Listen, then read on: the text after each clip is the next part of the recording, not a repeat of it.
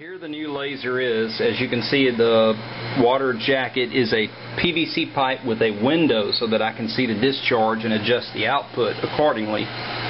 Here's the high reflector. And I've got tape that was holding it on. It's literally the air pressure from the atmosphere holding it on when I turn the vacuum pump on. And the O-ring adjustment is here in the middle, and then on the end the output coupler and the high reflector are just held on by another O-ring and using the atmospheric pressure to press them up against there and seal at the same time. So let's see. There we go. There it is. It seems to work pretty good. But this is my new laser. And as you can see, it must be water cooled.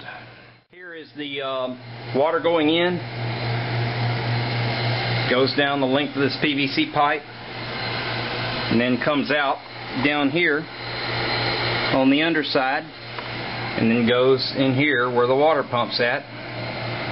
And without the water, this PVC pipe will get very hot. You can't run it without water. It takes cooling. Anyway, that's it. New laser. It's smaller than the other. So anyway, a very consistent output too.